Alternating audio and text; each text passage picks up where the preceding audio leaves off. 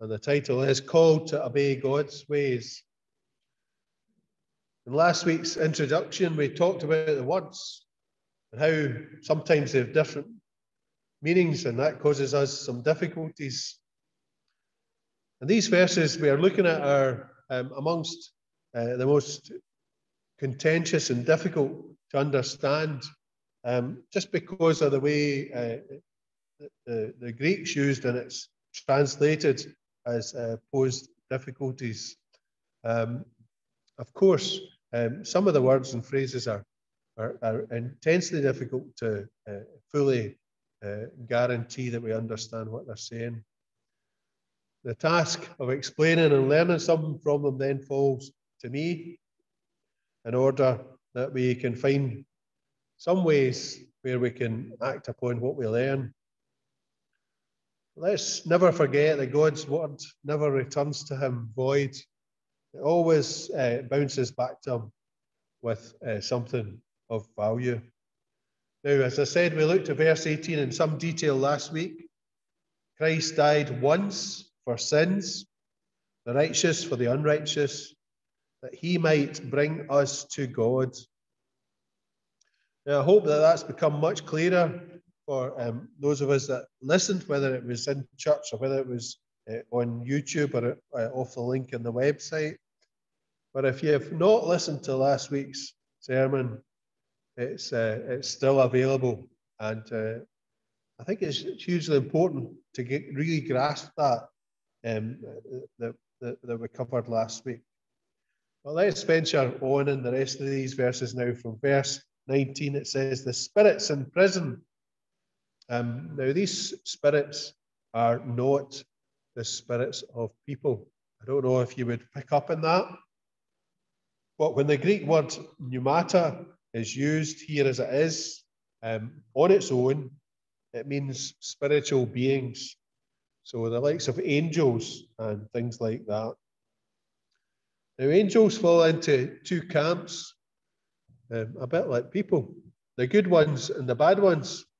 In Hebrews 1 verse 14 tells us that the good ones are sent to serve those who will inherit salvation. As we can see from verse 22 in this section, it's also speaking about good angels who submit and serve Christ. They're obedient. So the ones in verse 19 are, as I've termed them, the bad angels and spirits, because they did not obey, verse 19 tells us. They refused to submit to Christ. And if you want to know a bit more about that, there's loads of passages in the Bible, but here's a couple for you to start on. Genesis 6, verses 1 to 4, and Revelation chapter 12, from verses 7 onwards, at least through 9 and beyond that. But it talks about the rebellion of the angels in heaven and how they disobeyed and opposed God. See, angels, just like humans, can choose to obey or to disobey God and his rules, which are always the best paths for us to travel through our lives along. Peter mentions it further in the second letter of Peter, chapter 2 and verse 4 as well. So this is a big issue for the church that Peter's writing to initially. We're being told that Jesus goes to these fallen angels, the naughty ones, the bad ones, and tells them something. Now, we're not actually told what he tells them, but it's most likely something along the lines of, look, I'm alive, despite the evil plans of your leader, Satan. He's alive because he's been crucified and killed, but he has been resurrected, and he is going to make this proclamation that it speaks of in verse 9, and that's what it is. It's a proclamation. He's not going to evangelize them. He's going to tell them something. And clearly, Jesus has won, and their disobedience was really a choice to be on the losing side, because evil and death and sin are now defeated. And that's what Jesus was doing between Good Friday, when he was killed on the cross, and his resurrection on the Sunday. We're told he went down into hell, and he makes this proclamation to these fallen angels, or these spirits. Still in the theme of disobedience, Peter moves on to God's protection of Noah and his family, who were saved because of being obedient. I think it says in Genesis, because of Abraham's faith in God, he was saved, while the disobedient perished in God's judgment under the flood. Now, God was very disappointed. If you read the Genesis verses, he was very disappointed in people. He says they were greatly wicked at that time. And as I said, we looked at sin last week, and we deduced that sin always has consequences, and that a price needs to be paid or God's judgment will fall. That's the two options. In verse 20, it says, God waited patiently in the days of Noah. See, God is a long-suffering God. He's always hoping that humanity will repent and turn from disobedience towards him and his ways, and become obedient and receive the manifold blessings that are on offer. But in reality, our sinful nature often rules us and enslaves us into disobedience towards God. I was having a conversation before the service started. If it wasn't attractive to do things that are sinful, everybody would be in church, everybody would be living holy lives. But it is attractive, we're tempted, and people make that choice on a daily basis. God doesn't delight in issuing his judgment, but on the other hand, he truly abhors evil and sin. So we're in this story of the flood, and Noah is decreed as the one man who was deemed as righteous through his faith in God. It talks about God making a legal agreement, a covenant, to save Noah and his family and all the creatures who entered the ark, and of course the ones that were in the water, they survived too. Now, Peter tells us that Noah and his family were saved through water. In verse 21, it's this water that symbolizes baptism that now saves you also. Not the removal of the dirt from your body, but the pledge of a clear conscience towards God. So these are the kind of contentious verses. I don't know if you picked up on that. The water plays two roles. It symbolizes the judgment of God in the flood. So because of the flood, many drowned in judgment. And it also symbolizes the salvation that God offers for those who were lifted up above the water in the ark, were kept away from judgment. That same water served these two purposes. As Peter links the flood event to baptism, that's where the confusion and different theology and opinions among Christians surface. But if you read the scriptures as a whole, it doesn't make any sense that by being baptized you're automatically saved. Some people do claim that, though, that baptism saves you. And if you read just literally the translation that we have, it almost sounds like that is the case. Peter, though, qualifies his words by saying, not the removal of the dirt. So it doesn't take away the sin, but the pledge of a clear conscience towards God. It's only a pledge. Maybe some folk will argue that that pledge is more. It's a guarantee, but it's a pledge.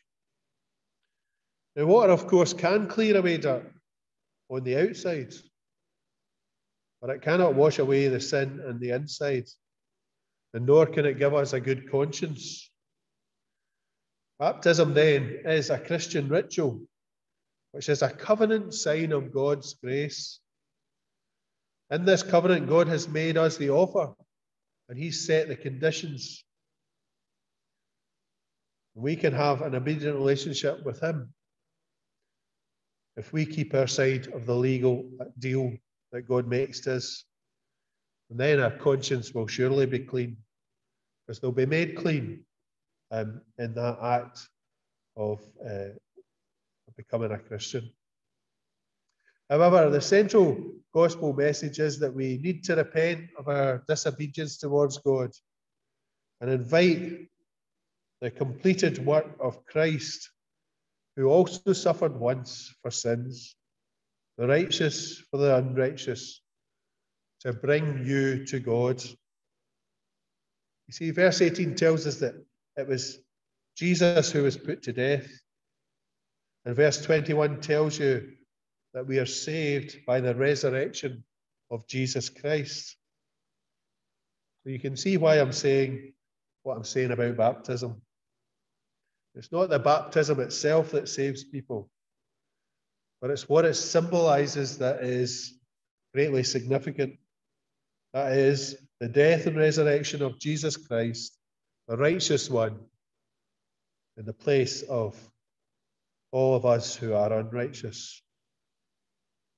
So baptism then is a sign and a declaration of intent that we are being set apart and will desire to obey God from that moment on. The baptized one is offered to God for their faith in God, in obedience, just like Noah, his wife, the 3 sons and their wives on the ark. Go and build a boat in the desert.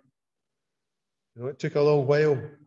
You said, look, this is crazy. It's not going to rain in the desert. But they were obedient. From then on, once we're baptized, once we've committed our lives to Christ, we live a new life. We follow God's ways, at least we seek to follow God's ways, and we turn away from sin and evil.